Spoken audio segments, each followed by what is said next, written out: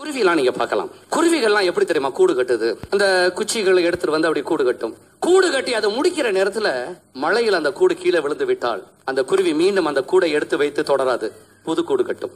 புதிதாக அந்த கூடை கட்டி மீண்டும் அதை முடிக்கிற நேரத்துல காற்றுல அது கீழே விழுந்து விட்டால் மீண்டும் ஒரு புது கூடு கட்டும். எதுவரை கட்டும்? கூடு கட்டி முட்டைகளை இட்டு அடகாத்து தன் இனத்தை வாழ வைக்கிற வரை அது செய்து கொண்டே இருக்கும். ஏண்டா அதுக்கு தெரிஞ்சது ரெண்டு விஷயம் தான். ஒன்று விடாமுயற்சி, இரண்டாவது வாய்ப்புகள் இன்னும் உண்டு என்ற நம்பிக்கை. எத்தனை தடவைகள் கூடு கீழே விழுந்தாலும் அது மீண்டும் ஏன் பறந்து போகுது?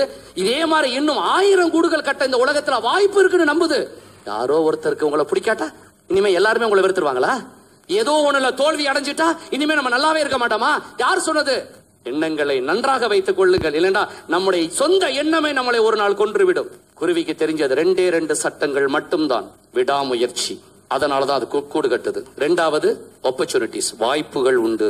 எந்த குருவியாவது 5 தடவை கூடு கட்ட முயற்சி பண்ணி 5 தடவைகளும் கூடு பாதியோடு கீழே விழுந்த உடனே இனிமே வாழ்க்கை முழுவதும் கூட கட்டக்கூடாதுன்னு நொந்து போய் நேரா கிஸ்ஸா சைவைக்கு மேல பறந்து பொத்துண்டு உளுந்து எந்த குருவியாவது தற்கொலை பண்ணி கிடக்குதா? யாரோ உங்களை திட்டா என்னங்க, நீங்க கெட்டவராக இருந்தாலும் உங்களை திட்டுவார்கள். அதே நேரத்தில் அவர்களை விட நீங்க சிறப்பாக இருந்தாலும் உங்களை திட்டுவார்கள். இதான் ஹியூமன் நேச்சர், மறந்துடாதீங்க.